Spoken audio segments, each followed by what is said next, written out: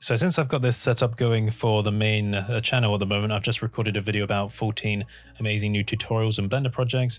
I thought it'd be a bit of a crime if I didn't take this high quality setup and use it to do a video for the second channel. So we're going to have a discussion today about how to start making tutorials for Blender. Before we do, I've moved to a new organizational system recently and I'm really happy with it. I'm paying some money for ClickUp. I really like that software. So I've got like all my lists of video projects, and then go into a list view and look at different priorities and like color code where they go.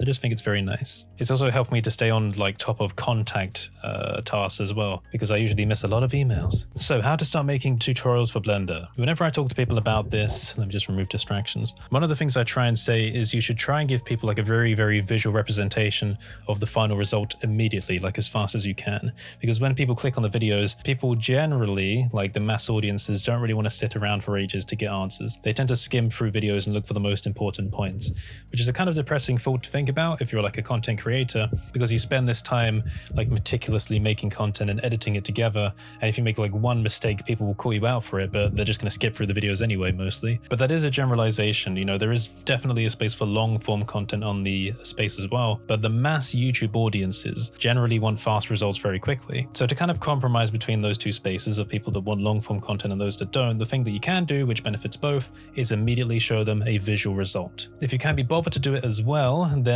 one beneficial thing to do is do a very quick rundown before you start the main tutorial. I think I've only done this once and people really appreciated it. The reason I've only done it once is because it takes more effort to prepare. I believe it was the light nodes video. So I said to them, hey, this is the new tutorial for today. Before we get into it, I'm going to give you a quick breakdown of what's happening. So it's like, here is the very low resolution version of how we get from point A to point B. And then I was like, okay, that's the quick version done. Now we do the tutorial. So it has something for everyone. This is what you can get. This is the quick version. This is the long version. So if you were ideally doing tutorial content and you wanted to maximize the educational usage of it, then that's the way that you would want to do it. But obviously that's not very suitable for everyone. So there's also a distinction to be made in the types of content, which is where the narrative is different depending on how granular and step-by-step you want to be. So the two main categories of tutorials I tend to break down into, you can do this, and I did this. So one of them is usually a more step-by-step, and one of them is more of a narrative breakdown. Narrative breakdowns tend to do better for the wider YouTube audience. Like, hey, by the way, I was doing this is what I made, this is a general process, have a nice day. It's more entertaining, and a lot of people go for that to get the higher view counts, because that's the stuff that's more accessible. People can watch that without having to know the intricacies of software. However, even though they're more enjoyable, they're not always as educationally valuable, because we're not showing people the full step-by-step process of how to get there. So if you're making tutorial content for people, you need to make a decision there as to how educationally viable do you want to be, or how entertaining and intriguing do you want to be, and also we run into the question of how do you want to maximize your view counts. Adjusting your content for the algorithm is something that everyone needs to decide how they want to do, like to what degree, because some people lean into it really, really hard and some people don't really lean into it at all, and there's no right or wrong way to do it. I mean, I'm sure there are some creators that sit there and judge every other creator's things like, oh yes, well, they got 20,000 views by using this technique, so we're going to use this technique as well. Like, and just like really strategically calculating and being, oh yes, how can we maximize, how can we become the best? It's up to you to choose how you want to do it. There's no right or wrong way. People will appreciate the content you make anyway. There's always going to be someone to appreciate it in this community, but it becomes a very subjective field, because sometimes, okay, I'll give you the demonstration for me. I don't lean into it too hard when I'm just doing my enjoyable usual content. I lean into it much harder when there are stakes involved, and you can see a representation of that with like the Nvidia sponsored videos where like the titles were like really emphasized. We were using a lot of capital letters to kind of, you know, maximize the clickbaity element of it, you know, and like having the right kind of face at the thumbnails and doing all that stuff, and like picking topics that have historically done well. Things like Cycles X, like 5 new Blender tips, you know, all that kind of thing. But a lot of that stuff's not as cognitive, and for me, I like to kind of make myself known in the community, I guess, by doing more interesting things and, you know, projects, products, add-ons, that sort of stuff. So it's always like this balancing game of choosing between what's going to do well and what you think is going to be important from like a more cultural perspective, if that makes sense. I guess you can think about it that way. Where do you want to sit in the YouTube culture and where do you want to sit in the Blender culture? And there's a certain amount of overlap, but they're different spaces. So like evidence of that would be the Twitter versus YouTube response to things. I mean, like whenever I put a video out, I put a little Twitter post out saying, hey, you know, I've done this video, come and take a look at it. And there's been like an inverse relationship between the attention that they get on Twitter compared to YouTube. Now, the Twitter posts don't get many likes anyway, so it could be completely coincidental, but usually when they get more likes, the YouTube videos don't get recommended that well, which is like the opposite of what you would expect. So even though there are overlap, there's still kind of different bubbles of larger communities. And I think a reason for that is, as well, is also that on Twitter, we're surrounded by more professionals and experts than regular audience members. But it kind of depends on how you've built your bubble around the social spaces. So for more tips on actually making videos, one thing I would say is avoid scripts as much as you can. Now, maybe it's a bit hypocritical of me to say that because for the first like couple of years or 3 years, no, maybe not 3, two and a bit, most of the time I've been running on like full script mode for the videos. And the reason for that was because it gives you like a good sense of safety. You know exactly what you're going to say. You don't need to worry too much about messing up. You just got to read the script and there you go. But it does make you very robotic. And the thing is, it takes up a lot of time preparing scripts. You know, it's a very meticulous process. It can get quite annoying. And really the naturality of just speaking from like explaining something as it's in front of you really helps people to connect with what you're saying, I think. So try and avoid scripts as much as you can. One thing I like to do is if I really need a guide of some kind, I tend to write it with as limited words as possible. Like at a bare minimum, like 3 words, like node, shortcut, and then shortcut. And I'll be like, okay, well, I want to talk about the shortcut. So let's spend a bit of time talking about this and how it could help you. You're kind of like filling in words as you're thinking about the point that you're making. Oh, by the way, you can press Ctrl+G to make node groups. And this is going to make like a group input and a group output node inside of the node group. And you can connect these together. You're just like rolling off a narrative while you're just reading those little points. When I've done things like the Blender tips videos, I tend to make demonstration Blender files for each of the tips. And one of the interesting things about that is you can leave clues for yourself in those files. So sometimes there'll be like a little text editor window with a couple of notes that I want to talk about. So while I'm looking at the file, I can think, okay, well, these are like the general points I want to get across. If I start to lose my train of thought, then let's just have a quick glance up there and, oh yeah, that's another point I wanted to say. So you can leave clues to yourself while you're doing it to try and keep yourself going. What's another thing? If you're going to try and build a community, an audience, a fan base by making tutorials, you got to learn which people's suggestions to ignore, because you'll get people asking you for like very hyper specific things. Like, you know, you'll be doing these general interesting new feature videos and then someone will say, hey, can you teach me how to make like an XYN25962 ramjet engine?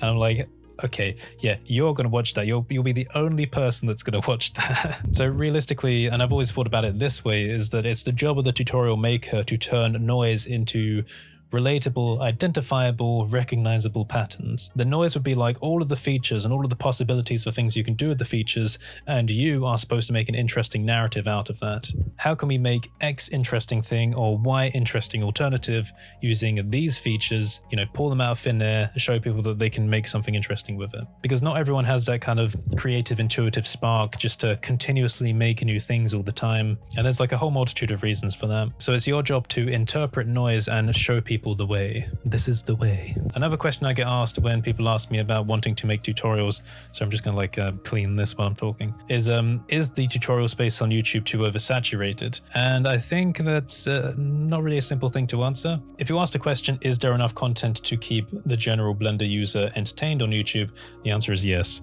But is it oversaturated? No, because I don't really think that's how the algorithm works. On other platforms, maybe the algorithms are designed in a way where the more people are making like Blender tutorial content, then the fewer views everyone gets, but that's not really how YouTube works, because YouTube keeps bouncing people off of everyone else's videos. So in this way, the more people there are making Blender content, the more times viewers bounce around onto your content. And you might think, well, you know, there's only so much time in a day that every individual user can spend watching Blender content. And I actually think there's a lot more time that they could be spending watching the content. So I don't really think we've hit that point of diminishing returns yet, but it's kind of hard to say. And also keep in mind that not every user knows about every Blender creator or is subscribed to all of them. So there's like a million Venn diagrams of certain points overlapping and not. So I really don't think it's a simple question to say like whether or not the space is oversaturated with Blender creators. There are certainly a lot of them. That's true. And I think everyone knows that. But I most certainly don't think that competition works in the way that I think people think it does. On our YouTube studios, when we look at analytics, we can actually see what other creators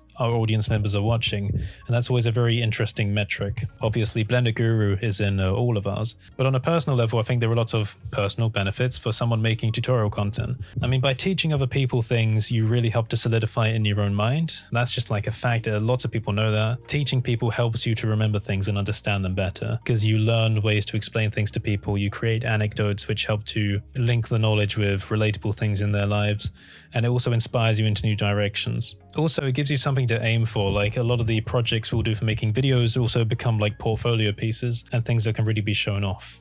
It also opens up so many opportunities if you can raise an audience with it. So I definitely think it's worthwhile if you are interested.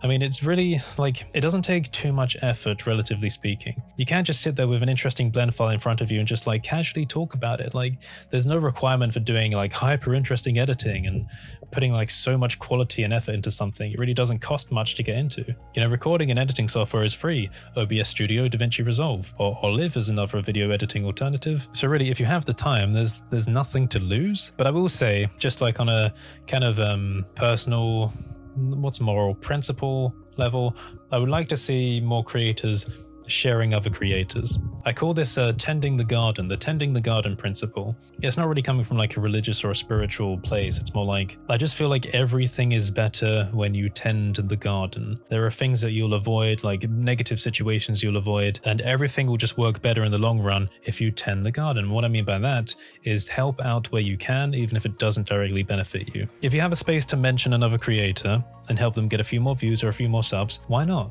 Tend the garden, you know, just water that plant. If another creator is struggling with something and needs a bit of help, well, you know, pick up that weed, take that problem away, help them tidy it up, you know, just keep everything nice and clean. It benefits everyone. Although I do slack on one aspect of tending the garden, which is responding to messages. I am very sorry. I am ashamed. I'm very bad at it. Please accept my humble apologies. But I will say, in my opinion, there are not enough creators tending the garden. There are quite a few just like putting up picket fences around their spot and trying to make it as pretty as possible, making a statue out of like clickbait, you know, and doing all of that. Or weeds are growing around the outside of it. It's really weird like metaphors. So make some tutorials, make them interesting, intriguing, exciting. Consistency is key on YouTube, and that even applies to like branding and visuals as well. If you have a certain template style for your thumbnails, then make sure you keep using it.